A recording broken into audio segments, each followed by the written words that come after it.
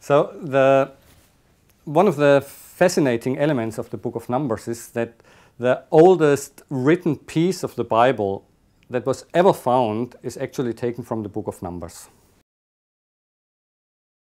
Well, the opening books of the Old Testament, they take the names that we familiarly give them nowadays from the titles they have in the ancient Greek translation of the Old Testament that's called the Septuagint.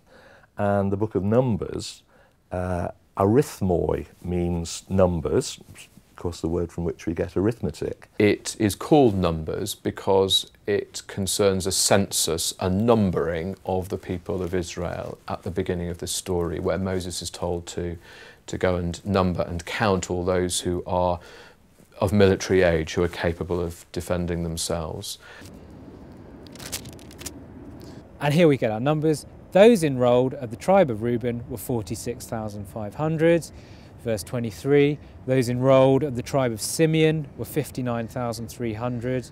Verse 25, those enrolled at the tribe of Gad were 45,650. Big numbers. Part of the book is full of numbers and is quite dry and boring. The reason it's full of numbers is if you belong to a small clan, you want to think that your clan got mentioned a long time ago. And the whole trick of the book of Numbers is to mention as many names as it possibly can so that the people at the time it was written could say, ah, we were there at the start. It's a little bit like Americans all wanting to be able to trace themselves back to the people on the Mayflower. The opening chapters of the book, until about halfway through chapter 10, are very much full of this kind of detail, a kind of census list of the Israelite tribes, lots of details as to how the Israelite tribes are to be kind of organised and arranged for their journeys through the wilderness. About halfway through chapter 10, the Israelites then set out on their journey from Mount Sinai. Everyone knows that the people of Israel were supposed to have wandered for 40 years between leaving Egypt and being let into the Promised Land. Well, in the book of Numbers, we get a thing called the Wilderness Itinerary, which is a list of all the places they camped. It tells you how they were to arrange the camp, it tells you where the different groups were to put down their tents, and the sort of flags they were to show.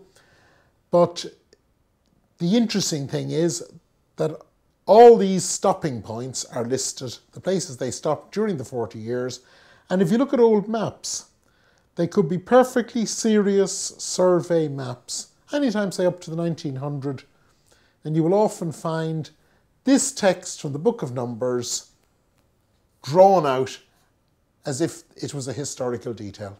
Some of them are actually still towns, but most of them are just locations in the desert. And during the 19th century, lots of people went out to the desert in Sinai. There was a major expedition launched from Britain in the 1860s, and they went around digging in where they thought these sites were, hoping that they would find pottery and so forth. And of course, every time they did find a pot, they never assumed that it was the last time the Bedouin were camping there. They said, ah, this is the pot that came from the time when the people of Israel camped there, as recounted in the book of Numbers. It's one specific part of Numbers which a lot of people who at least occasionally go to church have heard, and some of them even know by heart because it features very often at the formal liturgical ending of a proper service. And this is actually a phrase and blessing taken from the book of Numbers from chapter 6.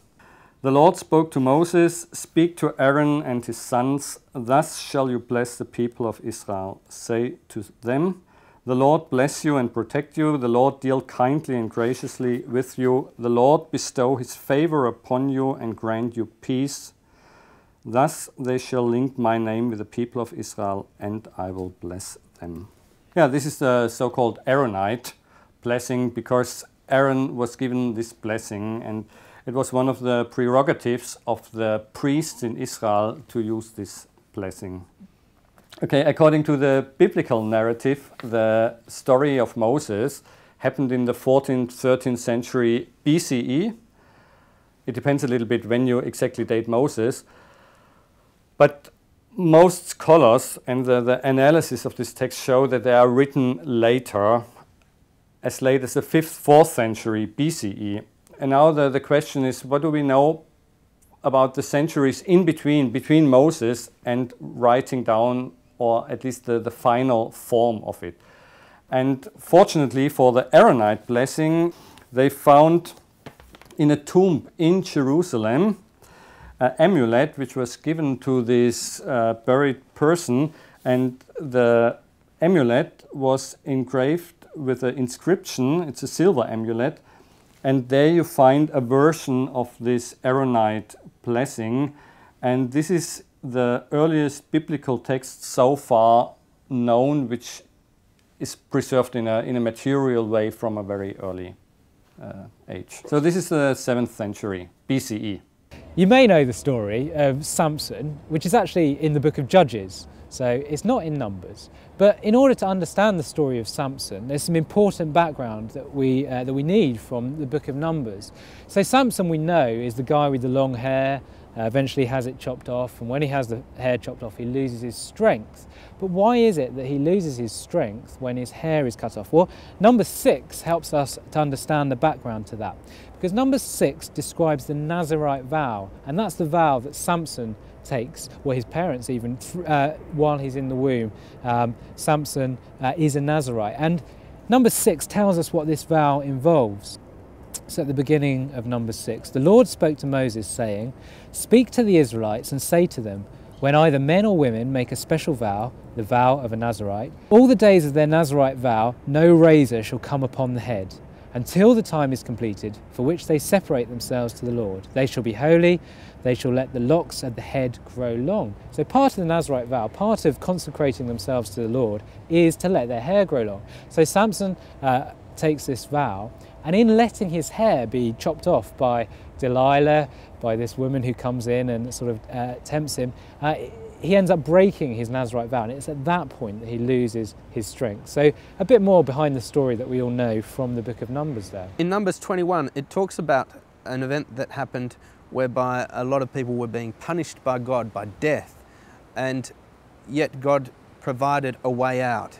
And the way out was that he put a snake on a stick and said, whoever looks at this snake will be saved. This is the way that it puts it. Moses prayed for the people, and the Lord said to Moses, "Make a poisonous serpent and set it on a pole, and everyone who is bitten by a snake," because that was the way that people were dying, "everyone who is bitten shall look at it and live." This image of a snake on a pole has endured and is still used today by medical societies and that sort of thing.